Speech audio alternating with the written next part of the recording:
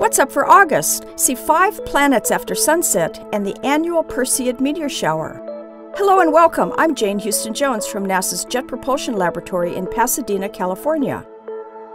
In case you missed the January-February 5-planet lineup in the dawn sky, you might have better luck this month. From August 4th through the 7th, spot Venus, Mercury, and Jupiter, and the Moon, low on the western horizon about 45 minutes after sunset. On the 20th, the 3 planets make a pretty triangle 5 to 10 degrees above the horizon. Look in the south-southwest sky for a second planetary dance. Mars and Saturn are high and easy to see and are joined by the Moon on August 11th. But wait, there are more planets, dwarf planets, and an asteroid visible this month.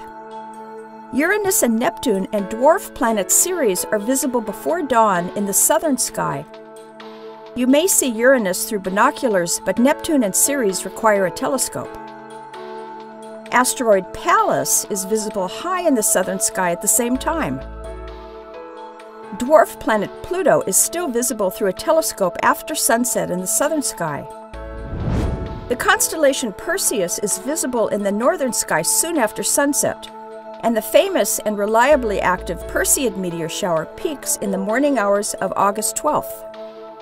The Moon, which paired up so nicely with Mars and Saturn on the 11th, is bright enough to blot out some of the meteors, but, lucky for you, it sets about 1 a.m. on the morning of the 12th, just at the peak time for the best Perseid viewing. Though you'll see the most meteors after moonset on Friday morning, August 12th, the days on either side of the peak have elevated rates too, and even a week before and after the 12th you'll see some Perseids. While waiting for the Moon to set and Perseus to climb higher in the sky, aim your binoculars at some of the beautiful nearby objects from within our Milky Way and beyond. The Milky Way's Perseus double cluster and the pretty globular clusters of Cassiopeia can all be spotted with the unaided eye. The Triangulum and Andromeda Galaxies can also be spotted with the unaided eye, but binoculars and telescopes reveal more detail.